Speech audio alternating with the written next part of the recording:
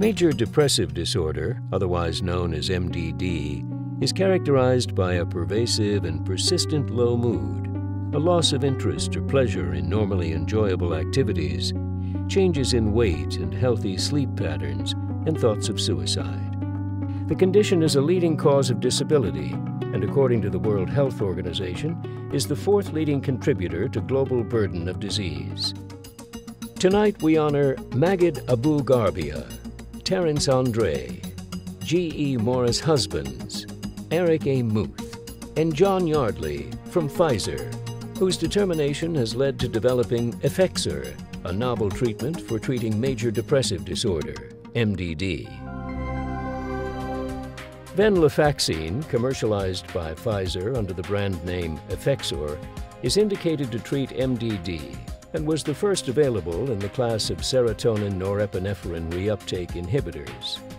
Prior to the discovery of Effexor, the standard of care for MDD treatment included a class of selective serotonin reuptake inhibitors, SSRIs, that, although effective, have certain features which may present drawbacks for some patients.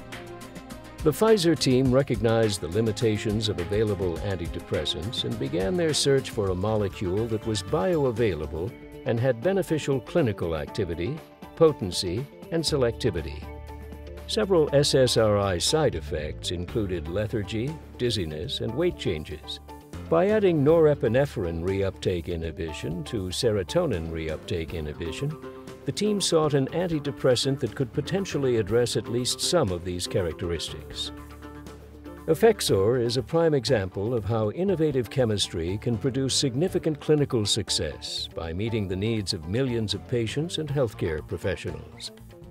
Following its discovery, through a multi-year process involving hundreds of other colleagues, Effexor became the first approved medicine in this new class.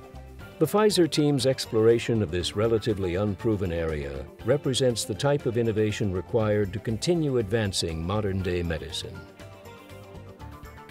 As is the case for all approved antidepressants, Effexor carries an increased risk compared to placebo of suicidal thinking and behavior, suicidality in children, adolescents, and young adults. Patients of all ages who are started on antidepressant therapy should be monitored appropriately and observed closely for clinical worsening, suicidality, or unusual changes in behavior. Effexor XR is not approved for use in pediatric patients. Treatment with Effexor was associated with a dose-dependent increase in the risk for sustained hypertension. The most common side effect of Effexor in clinical studies was nausea.